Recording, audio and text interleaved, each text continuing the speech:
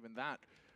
Holding from construction side, Coffins is 1, GX, and Flatro starting his crawl. He could cut off Fallen with that flash. Bang, already pressure applied, reveals himself. Oh, no. He's making a mess of it. Fallen's alive and kicking, gets the frag. It's only Rigon trying to save the Eagles.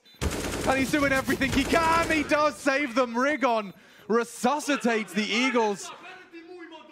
And he is not happy with how hard he had to work for that one.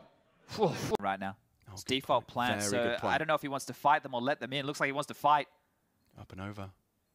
Oh, just looked away. Just looked away. And on the drop, the inaccuracy. He gets one. He gets them both. Vitality secure the 8th. And it's at the hands of ZywOo, no less. Wow. How? Just looked away, Chad. He's lying in wait. Once more the replay. Oh, the first kills on sandbags. What? He didn't even, he was aiming at the second guy. Thank you very much for that replay. I didn't catch it. Yeah, the first kill was sandbag play. So that was putting G2 on the board earlier in the half.